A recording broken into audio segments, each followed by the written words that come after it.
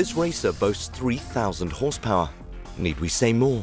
It's a quantum leap forward in the world of automotive engineering. The VBB-3, or the Buckeye Bullet, is 21st century technology at work. It's designed to push the boundaries of technology, and it all starts with the design. It's a lesson in aerodynamics. Once you start approaching 300 miles per hour, aerodynamics becomes the dominant limitation.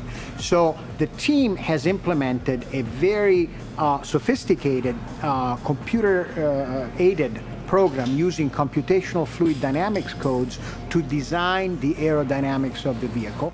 Its unusual shape keeps this lightning-fast supercar of the future low to the ground and helps provide stability for a straight shot into the record books.